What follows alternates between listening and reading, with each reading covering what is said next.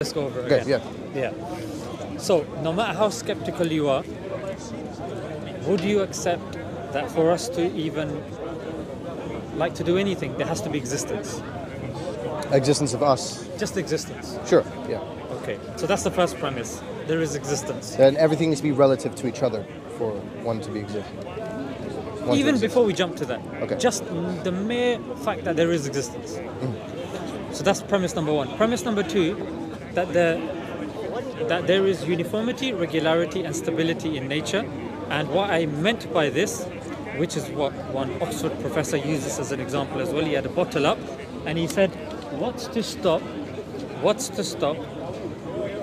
this bottle from randomly exploding, combusting, floating, disappearing? Yeah, I remember you telling me about this last time, yeah. Yeah, so it makes sense for us to do science, for us to go home, for us to look around, for us to even watch the news. Otherwise, instead of us having breaking news every hour, there would be breaking news every minute. Yeah. Because the Big Bang would have disappeared. This railing that you're leaning against would disappear. Grass would disappear. Everything would disappear. Sometimes trees would come into existence. Sometimes the tree would disappear. Yeah. So the mere fact that we have uniformity, regularity, and stability, that much we need to agree on in order to not only do science, but in order to live our life. You Sure. agree? Yeah. Okay. So premise one was existence. Premise two was the URS. So therefore, there is an existence that explains this uniformity, regularity, and stability of nature. Does that make sense? Sure. An Good. existence of God? Just existence. Existence. Yeah. So far, what we're going to do, we're going to scaffold on this. Okay, yeah. Yeah. So this is what we did last time. So you accepted that there is an existence that is responsible for the uniformity, regularity, and stability of nature. Yeah. So this is a logical syllogism. We just do 1, 2, 3. Yeah. So now we know that there is an existence. Okay. Cool. Now, if there is water in this bottle, yeah, can I create a watch From the water? from water? No. No. Can I take out a leaf from this water? No. No. Why can't I create a watch from the water inside the bottle? Well, because the watch needs different parts. It needs different parts. Yeah. Okay. So you're saying that if you are making something, then you should have those characteristics yourself as well. Yeah. So if it's making a watch, if a watch is emerging, it should have those component parts already in there. Yeah. Yeah. Excellent. So, would you agree that there is consciousness, there is will, and there is power when you look around? Consciousness subjectively, like me. Yeah. I'd like to believe that, but no, I don't think there is. You don't believe there is consciousness? No. You don't believe that you're conscious? Well, what does that mean exactly? Self-aware? Self-aware of myself? Sure. Yeah, But so that's- that's consciousness. yeah. Bare bones consciousness. Yeah. Do you believe there's power? So if I was to push you, you can hold your own weight and you can push back? Do you believe that Yeah. exists? Yeah. Okay. Do you believe there is will, that we have an element of choice with regards to the acts that we do? Sure.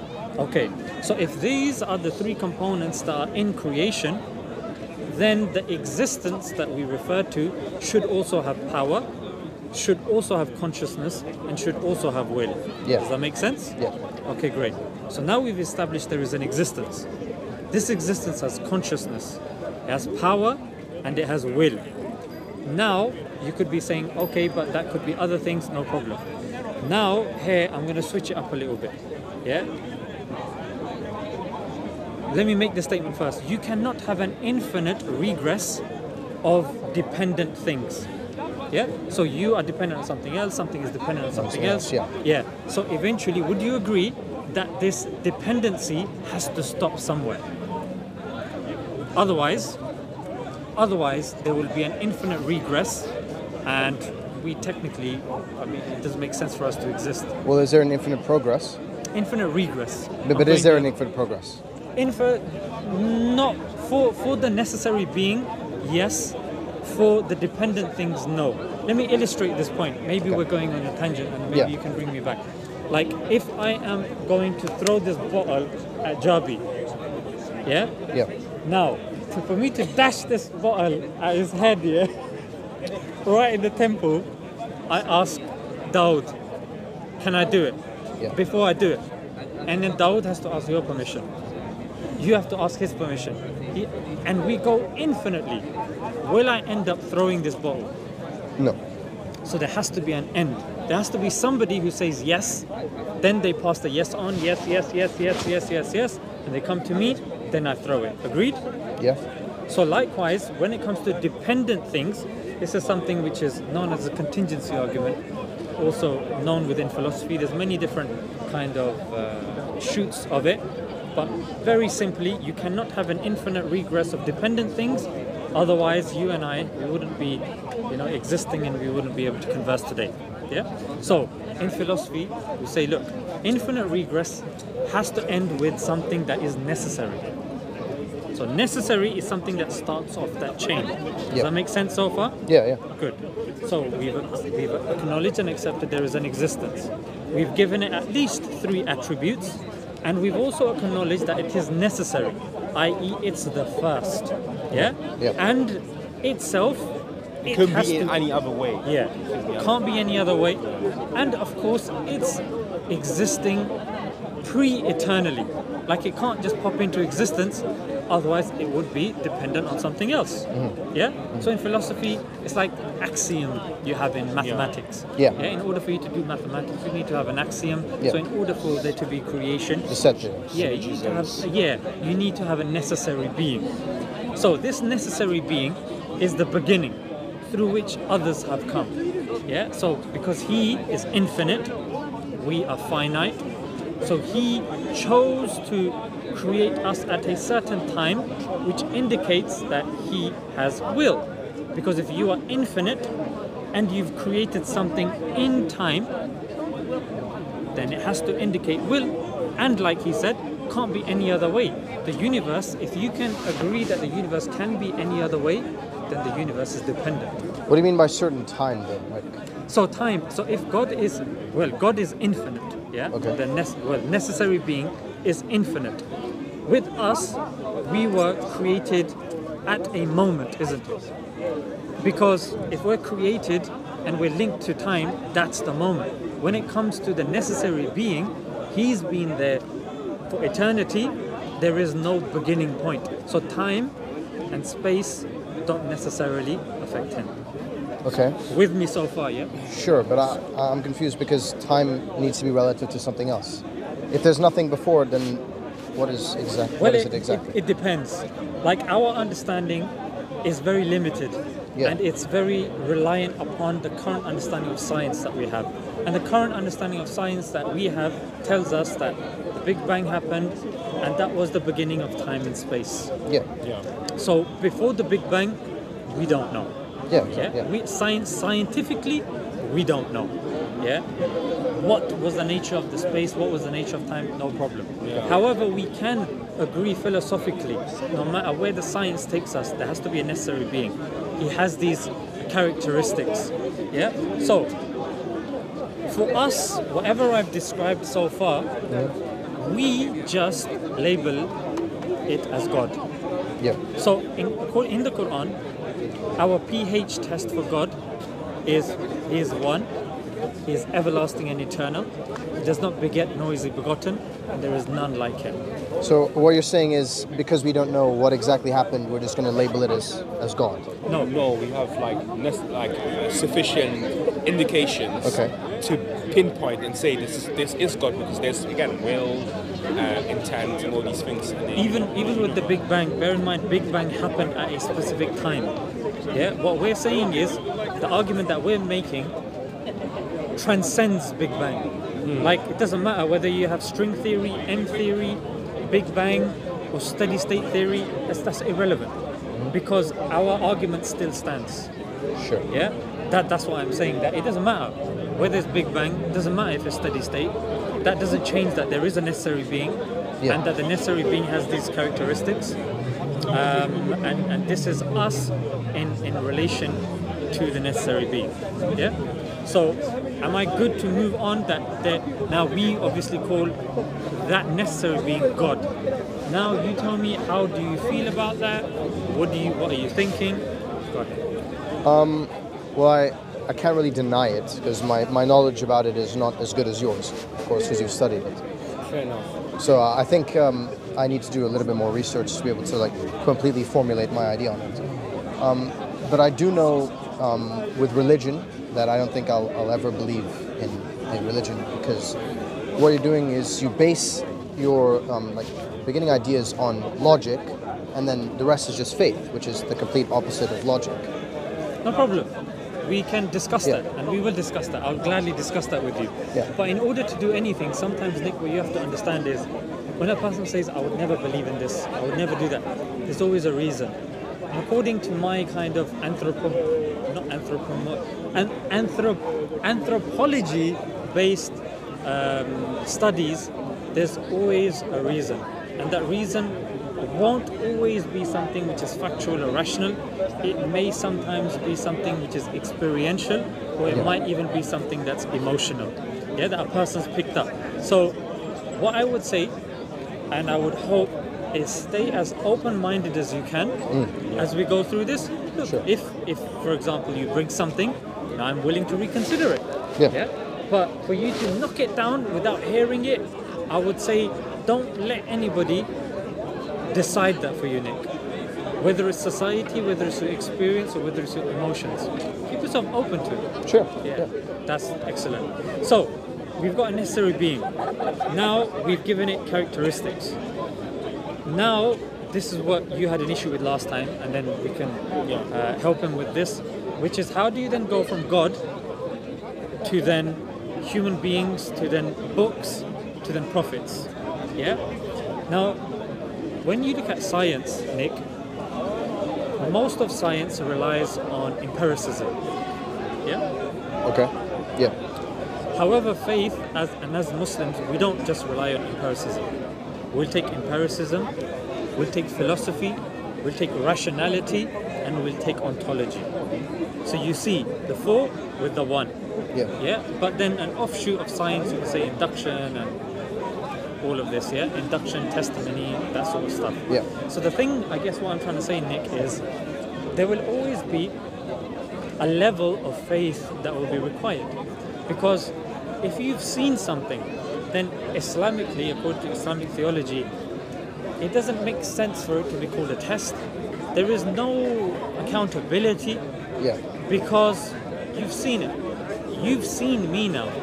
For somebody to come to you and say, oh, he doesn't exist, you have to think that that's absurd. It doesn't make sense. Like, I've seen him. Yeah. And some say, I'm going to test you now, Nick. Oh, does Zishan exist? Yes or no? So test is, I'll give you £1,000. You're like, this is the easiest £1,000. He does exist. Yeah. Give me the £1,000. Yeah. You see, so conceptually, this is it. There's a test, but Nick, rationality and faith is not only something that's asked of religion, it's something that's asked in life as well. Yeah, you getting up in the morning, you have faith that the sun will rise again. Yeah, you getting up in the morning, or you doing science, you have faith that the electrical systems and the wires will continue flowing with electricity because copper continues to conduct electricity. Well, because it's happened before, so I know that it should happen again. It should happen again. Would maybe happen again. I can't prove that it will. Exactly. Like if I wake up and my phone is just dead, and you know, I don't know if it will or won't. Exactly. That's the Yeah. problem with induction. Okay. That's the problem that science has. Yeah, that technically speaking, if you just rely on science, you are going to struggle to prove based upon four things. Number one, science falls prey to the replication crisis. Yes. Yeah, you cannot replicate the scientific experiments. Yeah. Amgen did this, and there's a biotech firm, and they noticed that only 11% was able to be replicated. So one, you got the replication crisis. The other one, you have induction. Yeah, induction, which we just discussed. Third one is interpretation of results. Like, how am I interpreting this result? Am I using linear or Bayesian probability? Am I using the linear kind of correlation? You know, when you did this at school, all the x's are pointing right direction, so we draw a line of best fit. And lastly, paradigm shifts. Yeah, the point that I'm trying to say is, in order for you and I to do science, we have to accept induction. And induction, you can't prove it using science. Yeah. 90%, I would say, it went up from before. I said about 85%. It's gone up now. Of science depends on testimony. Yes. Yes. Most of the science that you will read or you will hear, it's exactly that. You're hearing or reading from a book, you're hearing from a professor, you're watching a documentary. Yes, the person may be well-known, high level, but you're taking their word for it. Like, I don't know if you've seen this movie called Catch Me If You Can.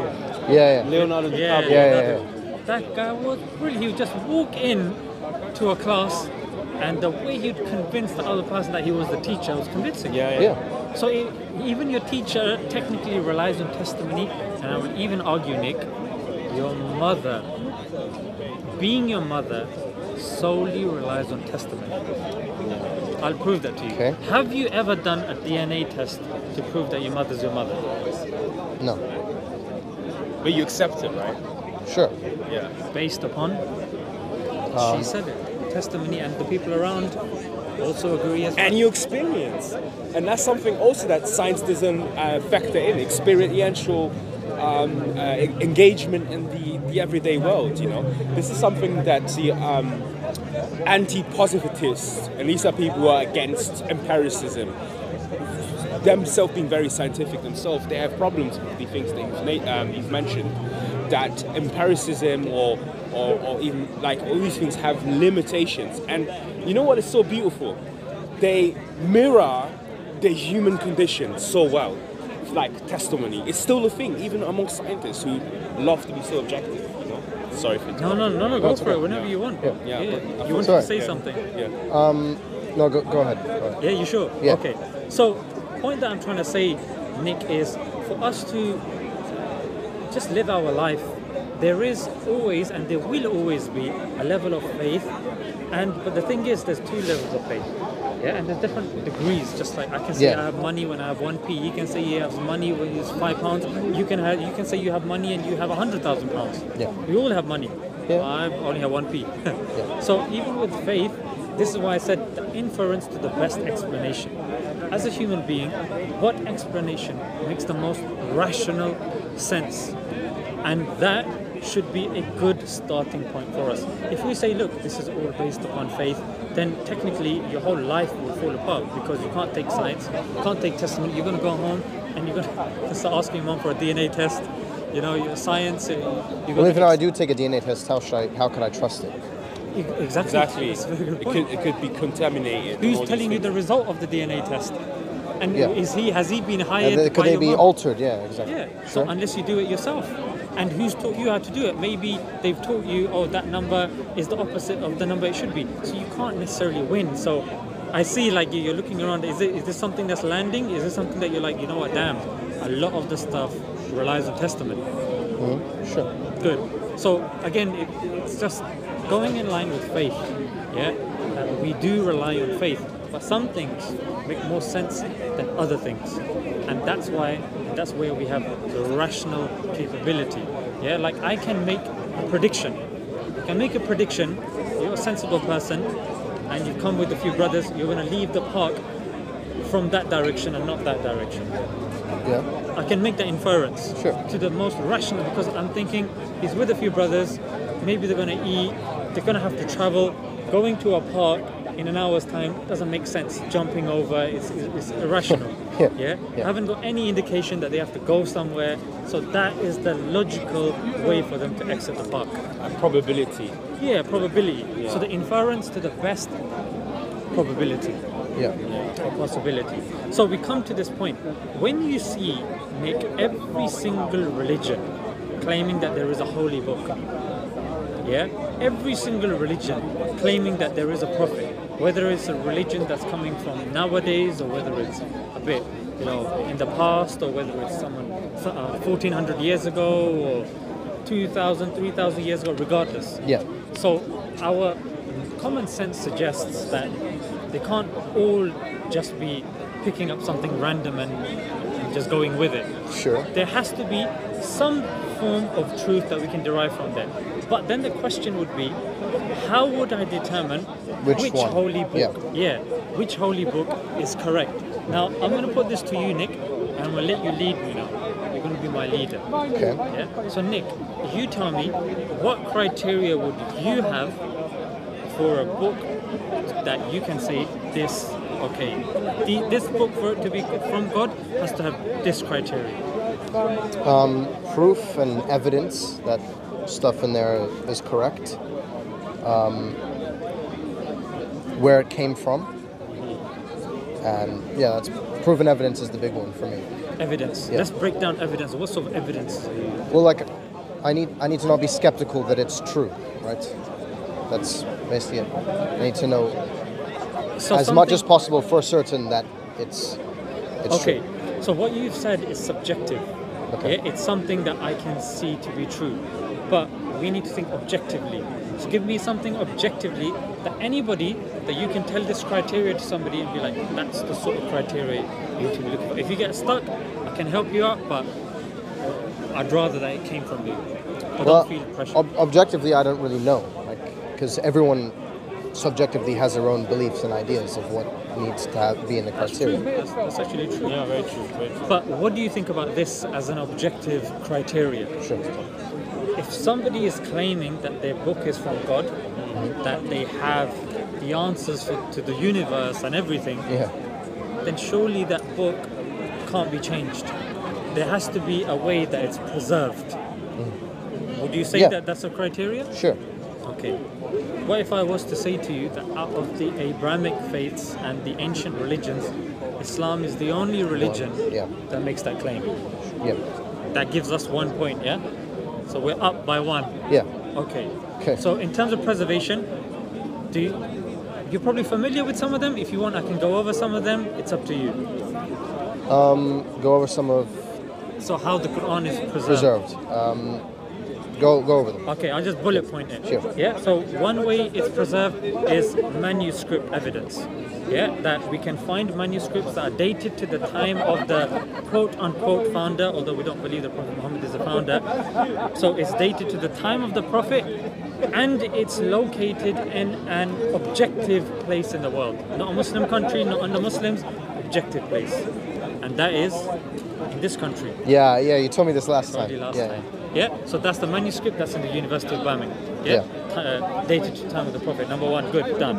Number 2, it's orally. Yeah, so orally, how has it been produced?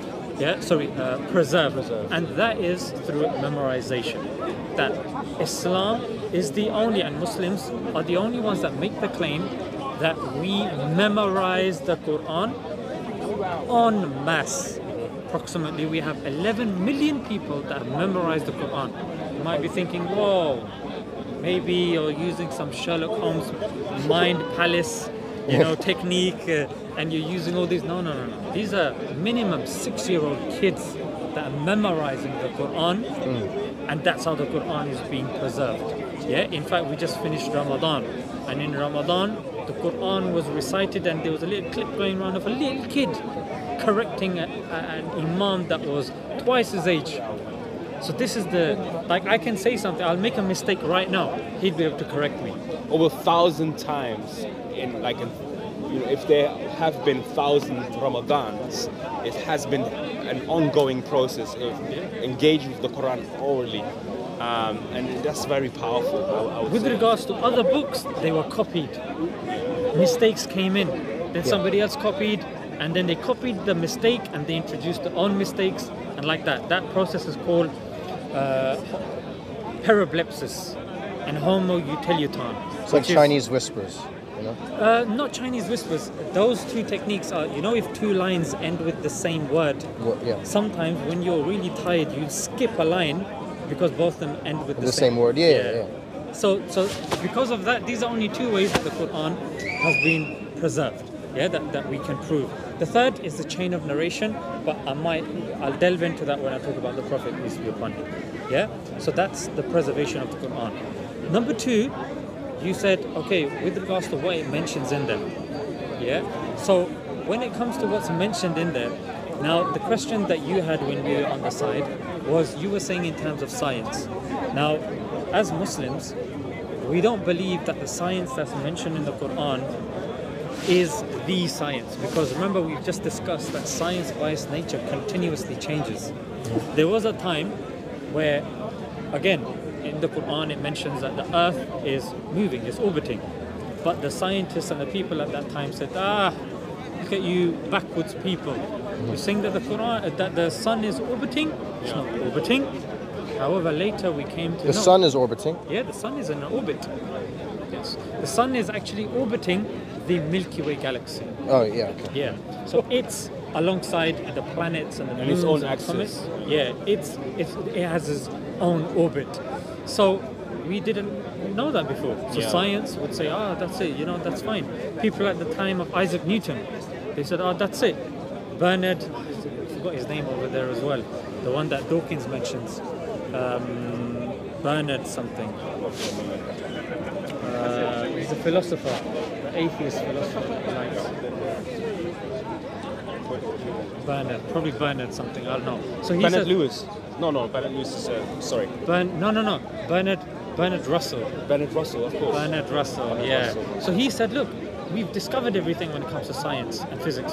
Time to move on. That was Newtonian physics.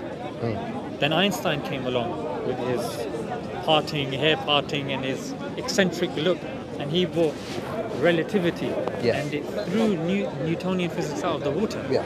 And then now they're saying quantum mechanics is ready to throw It out the water, yeah. The point that I'm trying to say is it's constantly changing. So when we use science, Nick, to measure the Quran, I would say it's unfair. It's unfair. And the reason being it's unfair is because think about it. If the Quran was only filled with facts that you were supposed to find out 1400 years after, what about the people at that time when they don't have electron microscopes and they don't have Hubble telescopes and they don't know what red shift is and all this sort of stuff? How are you going to explain to a Bedouin what red shift is? For him, red shift is when someone cuts him and blood goes in that direction instead of that direction. Do you see? Yeah. So it's about practicality as well. So when it comes to preservation of the Quran, when it comes to the rationality behind the Quran, it stands head and shoulders above the rest. Now I'm welcoming you to give me a counter to that with regards to what I've said, so we can kind of solidify this. Well, you said that you couldn't tell Bedouins like the scientific stuff that happened. Say that again? You said with the red shift, Yes. took an example. You couldn't tell them Yes. like science.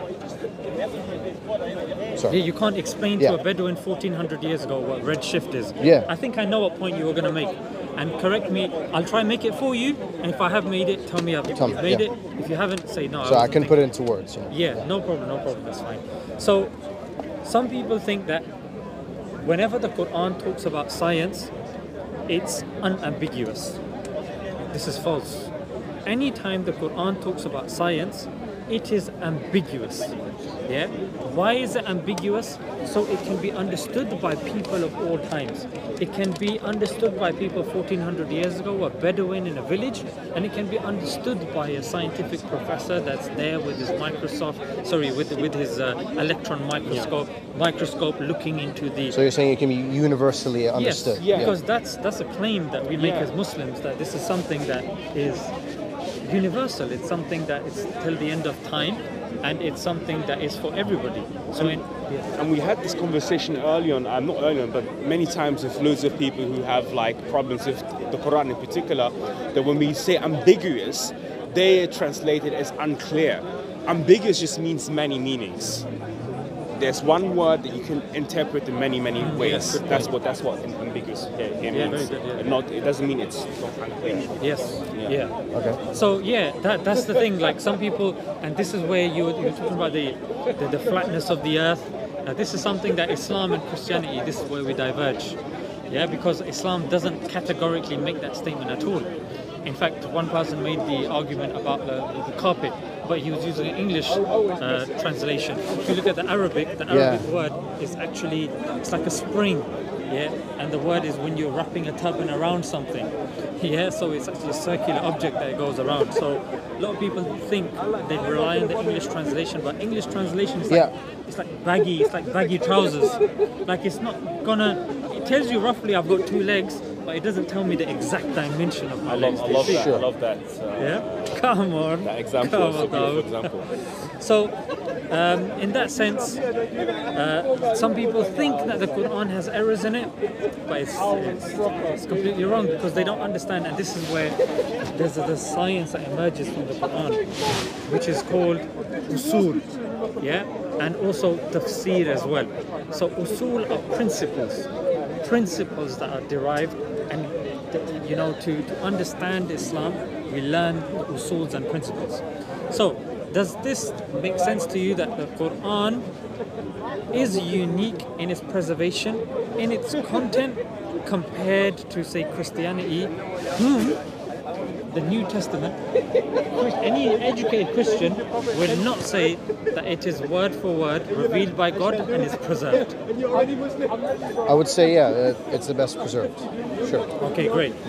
Now let's go to the Prophet now. Yeah. So you've got Guru Nanak, you've got Vishnu, Krishna, you've got Jesus, you've got all sorts of people. Yeah. Let's deal with the Prophet Muhammad, peace be upon him. Okay. Yeah. One way of doing it is evidence. What's the evidence? Well, firstly, where's the grave of Jesus? I don't know. Where's the grave of Moses? Don't know. Where's the grave of Prophet Muhammad? I also don't. Medina. Yeah. Okay. Out of all the prophets, the Prophet Muhammad's grave, a Muslim will not only mention where it is, but a Muslim will be able to tell you the color of the dome that's above it. They'll be able to tell you the city. They'll be able to tell you the dynamics. Yeah. It's accepted. Yeah, it's in Medina. Wasn't Jesus a prophet in Islam? Oh yeah. Yeah. We accept that.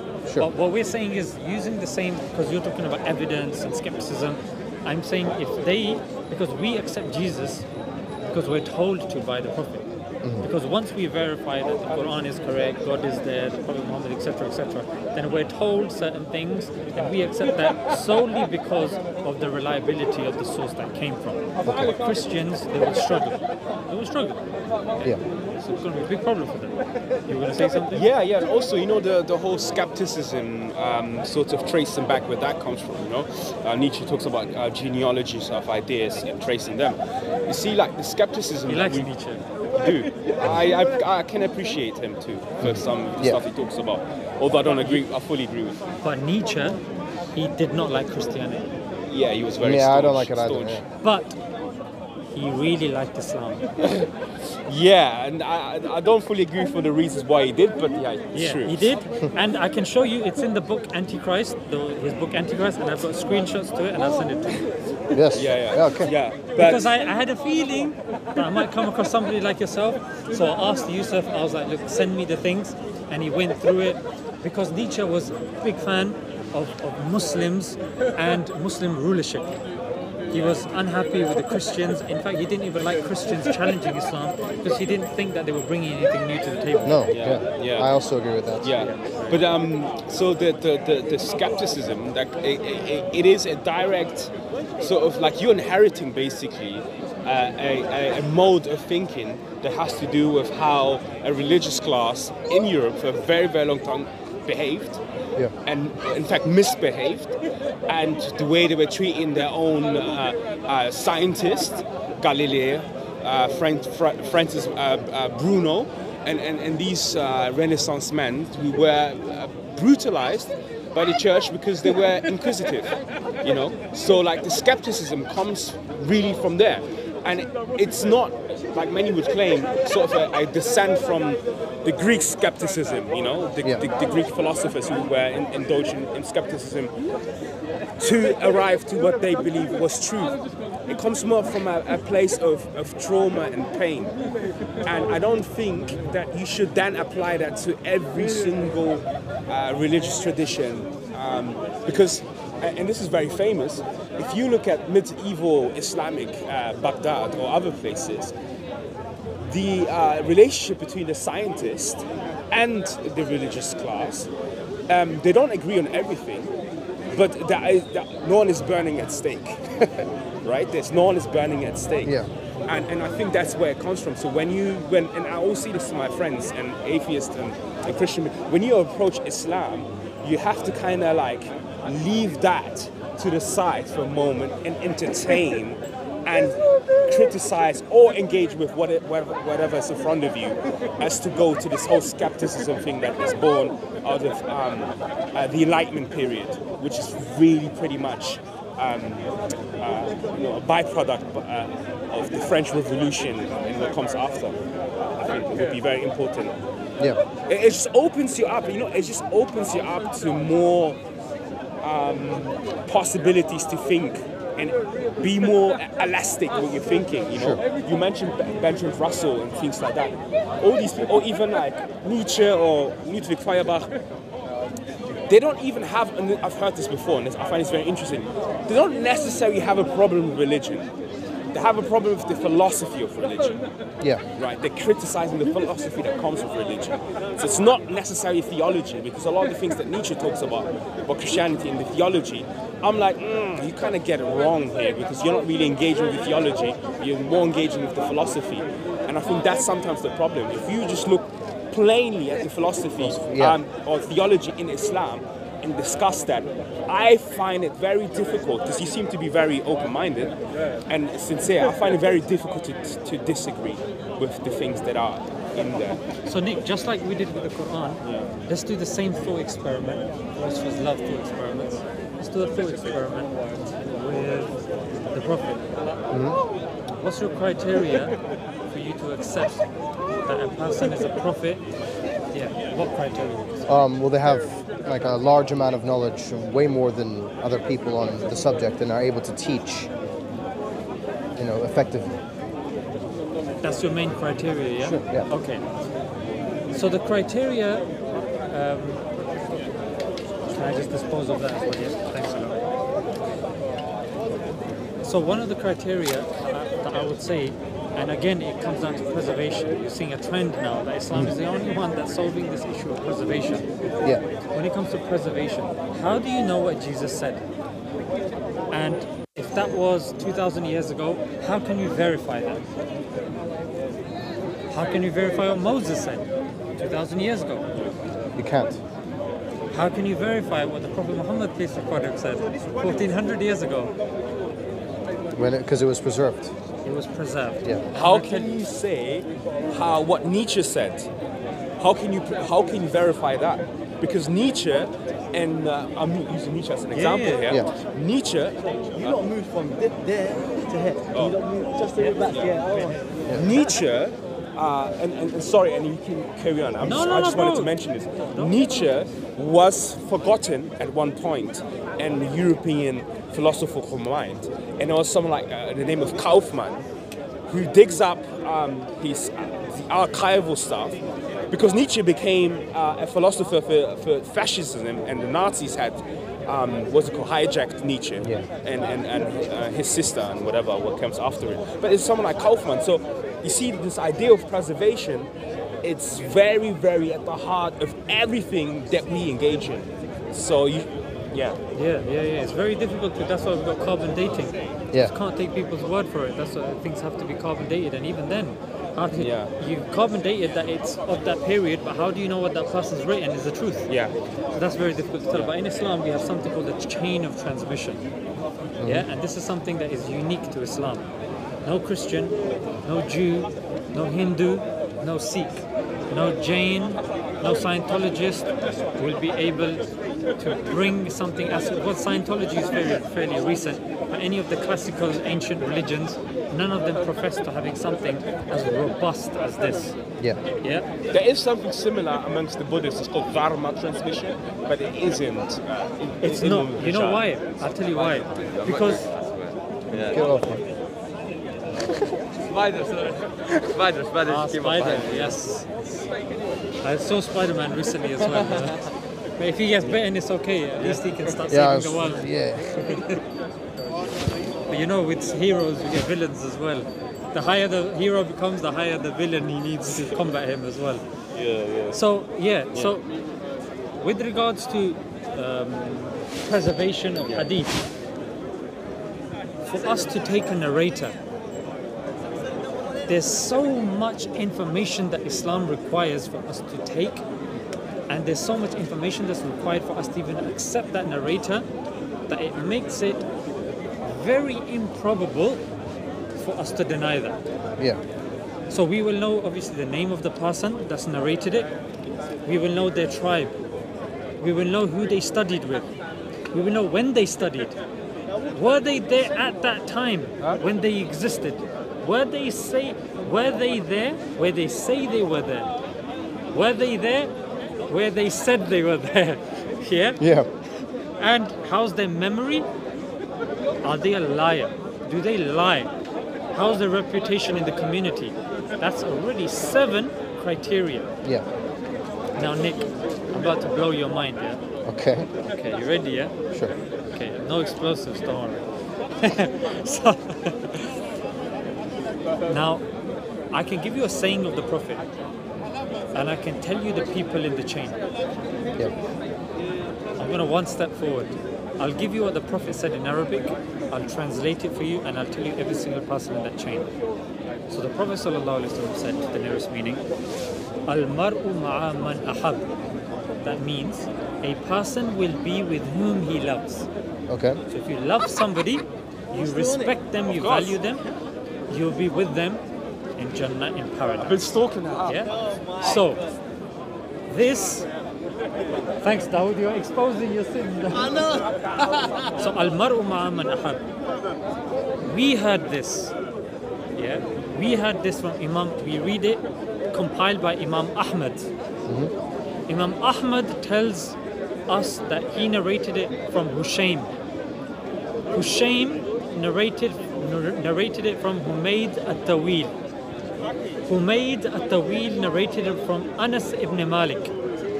And Anas ibn Malik narrated it from Muhammed. Yes. The film was called... Every single person, every single person in this chain, I can tell you their name, I can tell you their father, I can tell you their tribe. Yeah. And that's the level. Now you might be thinking, that's impressive. 5. Yeah. Yeah, 5. I can shorten that.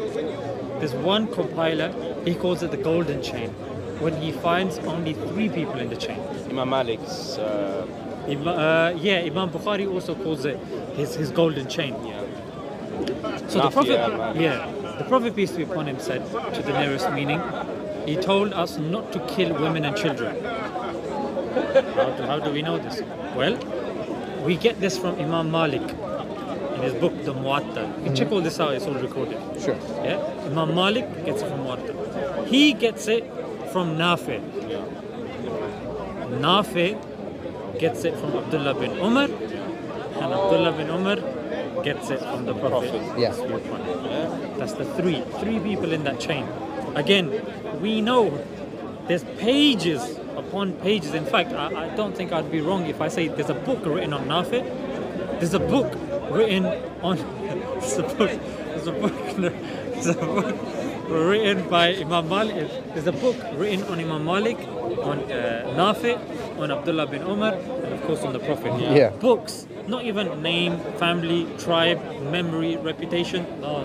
And it is the same with the Quran. So we have Mujahid, and then it goes to Ibn Abbas, and it goes again back to the Prophet.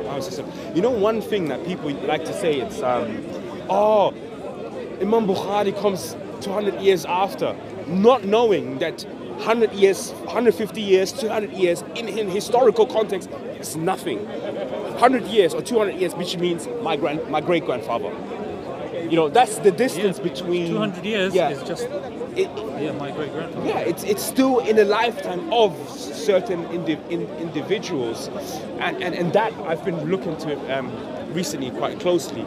It's extremely fascinating how Islam, early Islam, is so well preserved that we have all the characters who are the building blocks of this religion. And to me, that is a proof why I believe in Islam also. It's just because it's been, like you said, well preserved to such an extent. I think, Nick, also to add on to that is,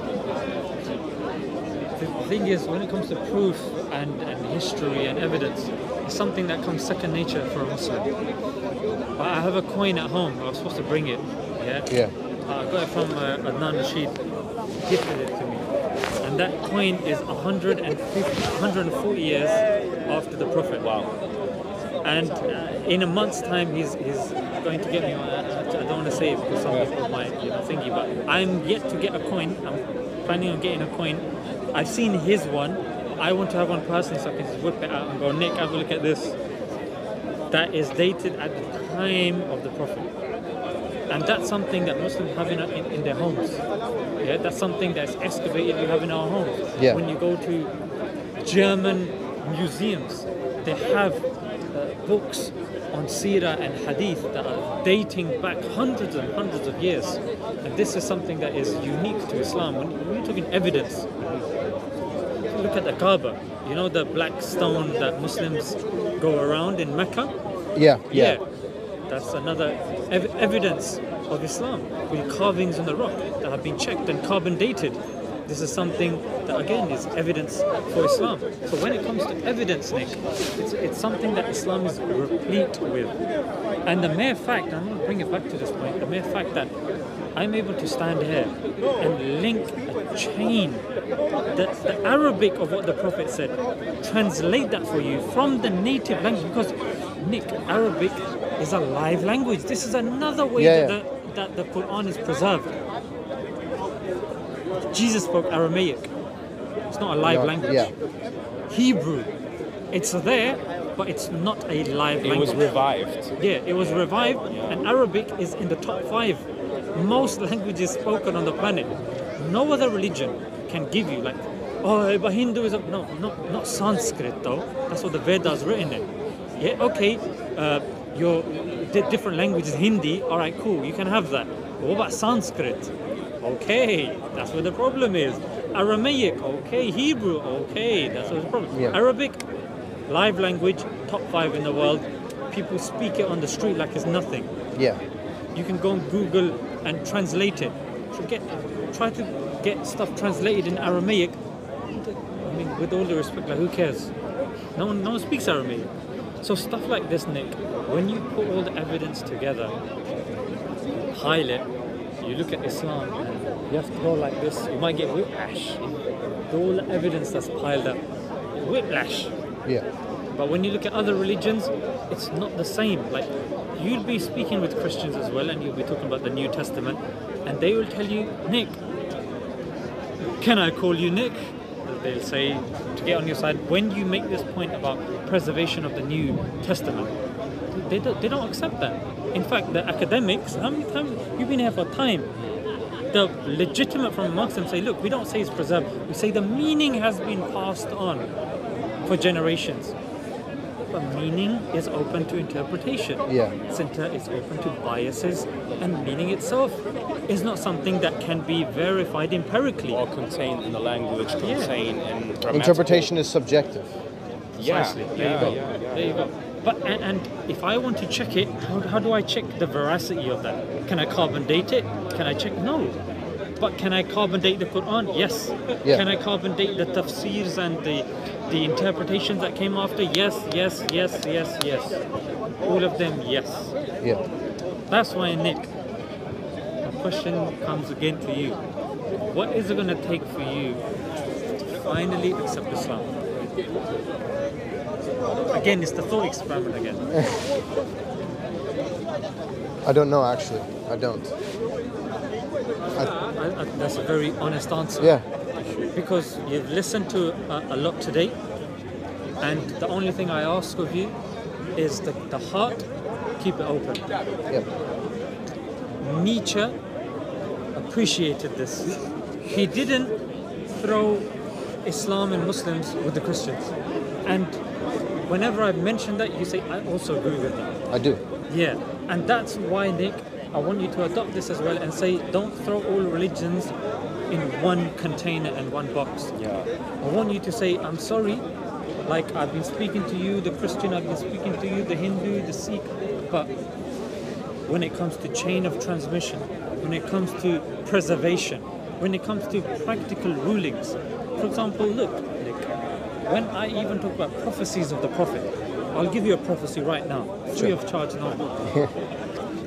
Prophet, peace be upon him, at his time, he was witnessing the Byzantines losing. The Persians were violating them, abusing them. Yeah. like it was happy days. A plague broke out amongst the Byzantines.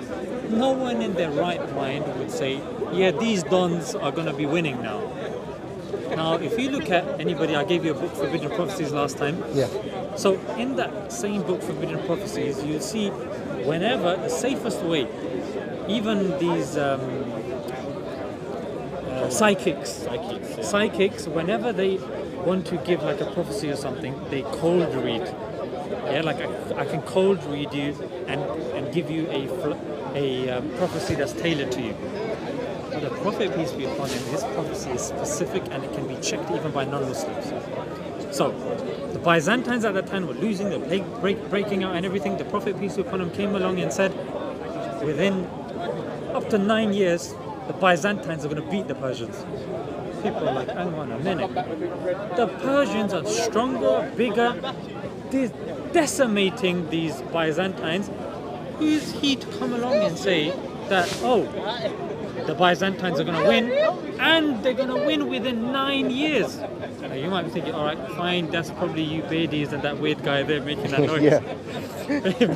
maybe it's just coming amongst you guys. But no, and this is a good one. This can be verified through a non-Muslim source dated back to that time called the Chronicles of Theophanes. I mentioned this to you last time as well. I think, the Chronicles of Theophanes, yeah, which is a non-Muslim that could date back to that time, say yes, the Byzantines and the Persians were in a war, yes, the Byzantines were losing, and yes, the Byzantines did eventually win. Yeah, and then the Byzantines did actually win. So this is a prophecy that not only is specific, it's time bound, but this is something that is mentioned in the Quran, something which is preserved through chain of narration, and something that's verified by a non-Muslim don called Theophanes. He's written a book called Chronicles. It's chronicled whatever was going on at that time. Yeah. Again, Nick, this is something that as Muslims, we will give you loads of these. But when you speak to a Christian, They can't give you anything. that is something that you can say, yes, this is based upon faith. But how do you test this? Well, I can tell you, you can use empirical methods, carbon dating to check manuscripts. I can tell you that you can check the science of hadith preservation. Check it, no problem. Not hiding anything. I'll come here next time, inshallah, I'll have the coin with me, and you can check where, when it's been minted. Yeah. So these. Well, with the carbon dating, it's like this, similar to the DNA test with my mum. How do you know that it's not altered or something? Yeah. So the thing is, that's a very good point. But the thing is, look, this is something that what I'm saying is somebody that comes with science. This is something that they'd have to contend with because their criteria is so stringent. When it comes to religion, we're saying apply that stringent criteria to science and you will struggle. We as Muslims, we say, look, we're practical people. Yeah, we know that we need a degree of testimony and stuff like that. But if something goes against something that's in the Quran, which is unambiguous, which can't be interpreted here and there, we take the Quran because the testimony for the Quran, according to the science of the Quran, is stronger than that of science. I mean, which book of science will you say, oh, here is the chain of narrators of the theory of radioactivity from Mary Curie. Oh, this narrator is weak and this. None of that, mate. It's in the book. The book can be misprinted. The book can be printed by somebody else. For example, there was a book, George Orwell, Animal Farm. Animal Farm, yeah, I read Animal it. Farm. Yeah. What they did was they made a cartoon out of Animal Farm. Yeah. But then, this is accepted by the CIA. Because the whole Russia business, ironically, was going on then as well, with the Soviet Union, they changed the ending of Animal Farm in the cartoon. They changed it. But in the book, it's different. What do they change it to in the cartoon? They changed it to something that was a bit more favorable to the American narrative. So an adaptation more than one-to-one. Yeah, exactly. So we see that there is no such thing as chain of narration and stuff like that. Because you shut your mouth, boy! So you did say that you're an atheist, or you identify as an atheist / agnostic, right? Yeah. Of those of you guys that are watching, I'm not saying. I would shut say your mouth, personally, Mr. sort of like, Man, say if there was a point and you decide to be like, well, okay, look, let me look into this, and actually I'll be like, rah, actually, you know what, like, it kind of does make sense to believe in a God. I think what would it do for you subjectively, right, is that Islam is a religion that encourages you to become the best possible you. come on. It encourages you to be the best possible you in any given circumstance. And I feel like if you look at, you know, the excessive, you know, people like Albert Camus and Franz Kafka, you know, all these like, there's no meaning in life and sort of type of thing. You have to like carve out your own meaning. I feel like you're intelligent enough perhaps to do that. But what about the person who isn't really well educated? How is he going to carve out this purpose in life, right? That's why this Islam is a universal invitation for you to embrace who you are as a person, you know, and further develop you as a human being. And unfortunately, there's been so much bad press about religion. And remember, I was telling you about skepticism and where it actually comes from. There's been loads of bad press about religion. But what religion actually does, or what Islam is claiming to do to you, is that it will direct your focus to a place where you can be more comfortable and your surroundings can be more comfortable, and it changes the surroundings. So I am inviting you to become one of us, so that we can make this world a better place. Because I really like your decorum. I really like the way you behave. You went up obnoxious. You're really listening, and you're very inquisitive. So learn more, and embrace Islam. Yeah. Well, thank you for talking to me today again. My pleasure, Nick. My pleasure. It's always a pleasure. Come on. Yeah. As soon as I saw you, and any question that you have, I have a feeling you have to go now, yeah? Yeah, I do. Yeah. Okay, great. I got that from your body language. So, Nick, pleasure. Any questions? Okay, you can contact me. Sure. And hopefully we'll meet again next time. Yeah. And I ask you just to do one thing, and that is when you go home, when you're by yourself, you know, before going to sleep, try to go to bed a bit early, like, I don't know, when you're like totally zoned, just a bit where you can just sit in bed, and I want you to, any way that possible, raise your hand like that, and say, God, wherever you are, whoever you are, if you're there, guide me. I really need this. Yeah, I've stood in the park with two wonderful brothers, one more wonderful than the other. The other one, bones withering away, eroding in the atmosphere, and say, look, I'm doing what I can from my side. And Nick, I promise you, I put my hand on my heart, I can verify this. If you're sincere, there's no way. I'm actually not worried. Yeah. You will be guided by God, because God does not let the people that want to be guided be unguided. So everything that you've had today, nice little discussion that we've had, now I want you to do something, because we believe that we are spiritual beings having a human experience, not human beings having a spiritual experience. Yeah. So we're spiritual beings. So now I want you to resonate with that, raise your hand and tap into that energy. You know, like radio frequency? Yeah. When you go to 94.6 or whatever it is, then you get whatever it is. So similarly, I want you to tune in the frequency of God and say, God, I'm tuned in. Help me. That's all I want you to do, mate. Amen. Thanks for appreciate today. that, Nick. Thank you for allowing me to be Yeah, part. no, of course. It's fine, yeah. Thanks. Should I put